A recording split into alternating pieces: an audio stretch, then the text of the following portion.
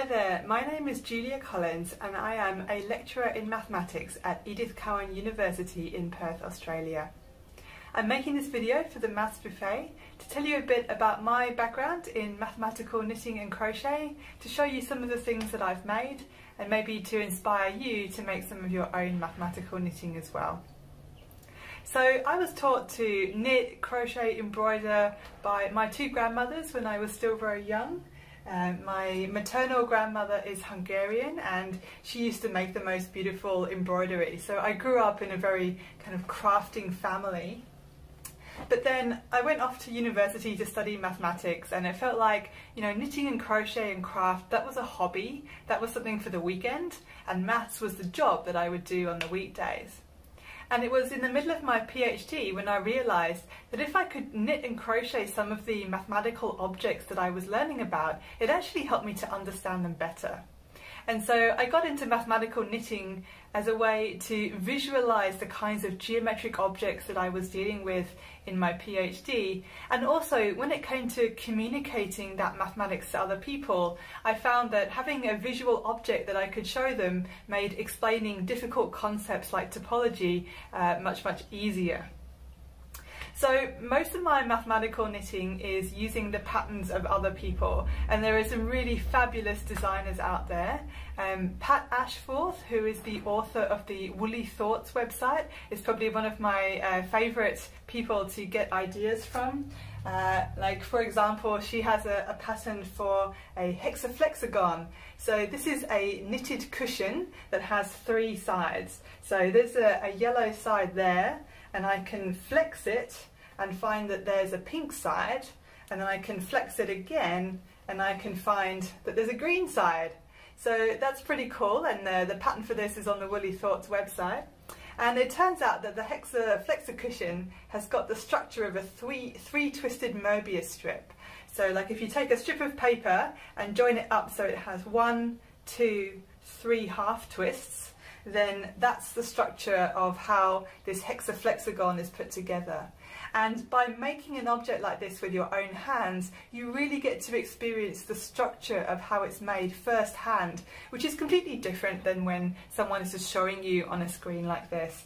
So I encourage you to go and have a play with things like that. So when it comes to something that I've designed myself, I'm going to talk about something that came out of a collaboration when I worked in Edinburgh, Scotland, and I worked with a fabulous textile artist called Madeleine Shepherd, and we designed a project called Botanica Mathematica, where we wanted to explore how mathematical algorithms were at the heart of how plants grow. And so Madeleine designed a pattern for this binary tree. Those of you who are computer scientists will understand the joke of why it's called a binary tree. But you can see that the structure of this is that the branches of the tree split into 2, and then each branch splits into 2, and then that branch splits into 2, and then that branch splits into 2 all the way up. So it's a little bit of a fiddly piece to knit because there's lots of ends to weave in. But once again, going through the process of creating an object like this really highlights the mathematical structure. The fact that this is a fractal, so that at every level, at every scale, the structure is the same. You've got the idea of exponential growth, that the number of branches is doubling at each stage. The idea of indices, and we're working with powers of 2. So I think this tree started with 32 stitches around the base, and the next one up that would work would be 64. It's just a fabulous project for exploring a whole bunch of different mathematical ideas, and at the end you also end up with a really cute tree that genuinely looks like a real tree. So Madeleine came up with the pattern for the binary tree, and then following on from that I was inspired to make a similar pattern for a Fibonacci tree.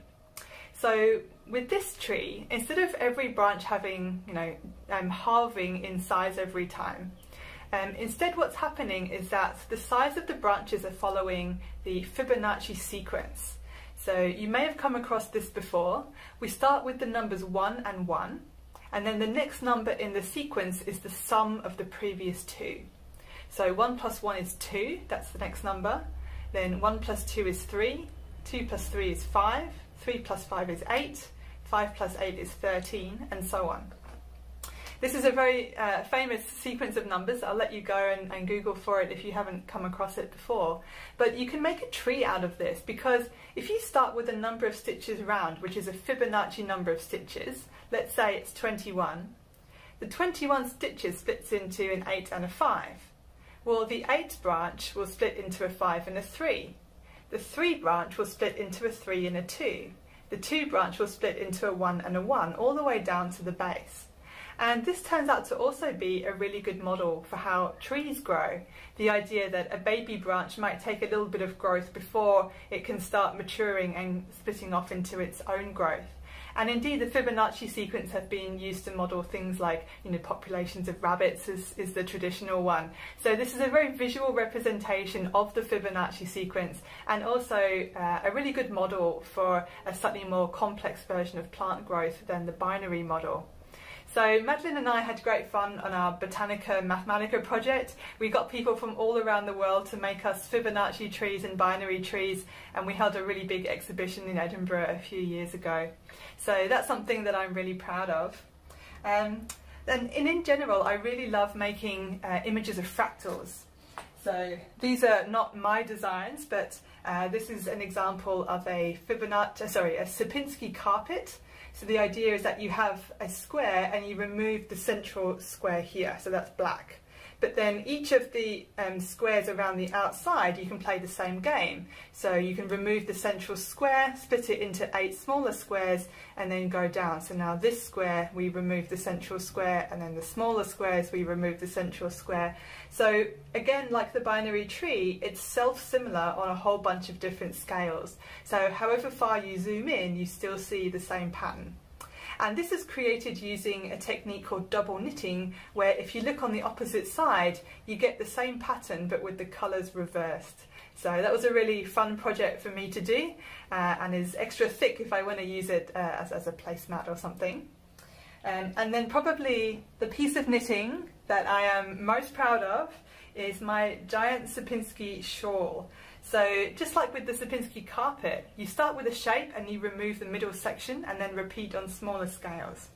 So the Sierpinski triangle starts with a big equilateral triangle and removes the middle part, and then as you go down, you split your triangle into smaller triangles, remove the middle part, and this is a level 7 Fibonacci triangle. I keep saying Fibonacci, Sierpinski triangle. This is a level 7 Sierpinski triangle, and took me about 4 months to complete when I was backpacking around New Zealand. So those are the pieces that I think I'm most proud of, and I love showing them to people because doing maths and craft together just invites so many questions as people are making these things, and it removes some of the fear and anxiety that a lot of people feel about mathematics.